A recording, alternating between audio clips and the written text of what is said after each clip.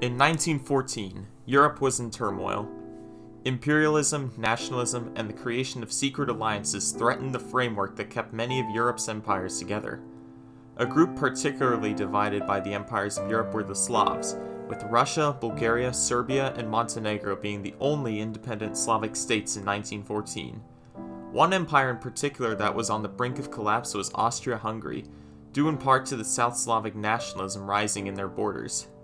The South Slavs wished to have their own independent states, and the Serbs of Austria-Hungary aspired to reunite with the rest of Serbia. However, all of this nationalism and nation-building would have been nothing if it weren't for a certain Gavrilo Princip. On the 28th of June 1914, the Bosnian Serb nationalists assassinated the heir to the Austro-Hungarian throne, Archduke Franz Ferdinand. After a months-long turmoil, the war which would become known as the First World War officially began on July 28th of the same year. Further documenting the incompetence of Austria-Hungary at this time, the empire tried to invade Serbia 3 times in 1914, but were repelled successfully by the Serbs and the Montenegrins each time, despite the Slavic nations having much smaller armies. Despite this, the Central Powers were ultimately successful in overpowering Serbia and Montenegro, with the invasion being commanded by Germany, with the help of Bulgaria as well. Bulgaria briefly annexed around 2/3 of the Serbian territory, and the rest of the country, along with Montenegro, were under Austrian administration. The war would eventually turn for the Allies, and by 1918, with the help of French and Greek forces, Serbia and Montenegro and Albania were liberated from the Central Powers. By the 11th of November 1918, all of the Central Powers had surrendered, and the victorious Allies met to determine the fate of the Central Powers. However, we will not look at these treaties. Just a few days before the end of the war, on October 29th, the state of Slovenes, Croats, and Serbs declared sovereignty. They, along with Montenegro and the region of Banat in modern-day Vojvodina, joined Serbia to create the Kingdom of Slovenes, Croats, and Serbs, which in 1929 officially became renamed the Kingdom of Yugoslavia. The first king of Yugoslavia was Peter I, who was previously king of Serbia. After his death in 1921, the kingdom was ruled by Alexander I, who was previously the Prince Regent of Yugoslavia. His reign was cut short in 1934 during a diplomatic visit to France, where he was assassinated by the Bulgarian Vlado Chernozemski, who advocated for the independence of the people who were living in the Vardar province of Yugoslavia. Though Peter II, Alexander's eldest son, was in position to become the next king, he was only 11 at the time of his father's assassination, so his cousin Prince Paul became Prince Regent of the country until 1941. Another major conflict was brewing in Europe around this time, World War II. By March 1941, Hitler's armies had already ran through Poland, Denmark, Norway, the Low Countries, and France, and Italy was unsuccessfully waging war against Greece from Albania. Neighbors Hungary, Romania, and Bulgaria had already joined the Axis powers. Prince Regent Paul was under immense pressure from his neighbors to sign Yugoslavia to the Axis powers as well, so that's what he did. However, on March 27th, a pro-British coup d'etat overthrew Paul, and Peter II was declared of age and became the king. 10 days later, Yugoslavia was invaded, and the country quickly fell to Axis control.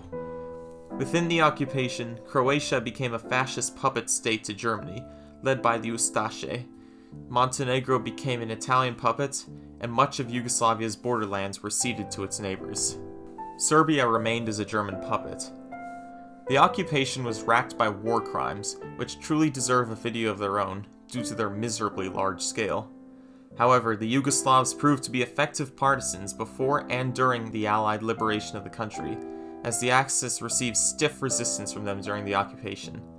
Communist movements had gained steam during the occupation also, and after Yugoslavia was liberated, the monarchy was abolished, with Peter II being deposed and moving to the United States. A socialist republic replaced the kingdom, and was initially led by none other than Josip Broz Tito. On the 29th of November 1945, the Socialist Federal Republic of Yugoslavia was proclaimed, with 6 socialist republics forming the federation: Slovenia, Croatia, Bosnia, Serbia, Montenegro, and Macedonia.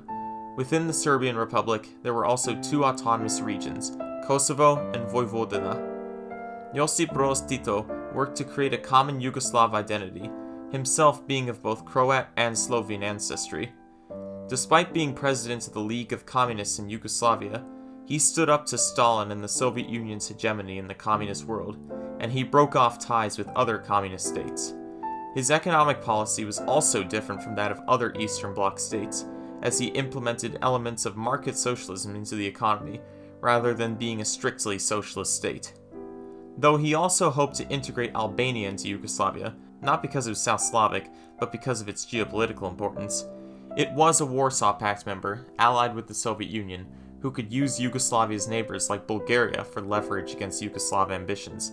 Therefore, it was never integrated. Tito was widely popular within his country, and across both Cold War camps, even in the Soviet Union after Stalin's death. He was seen as a man who unified all the South Slavs, except Bulgaria, into one state, and kept peace between them.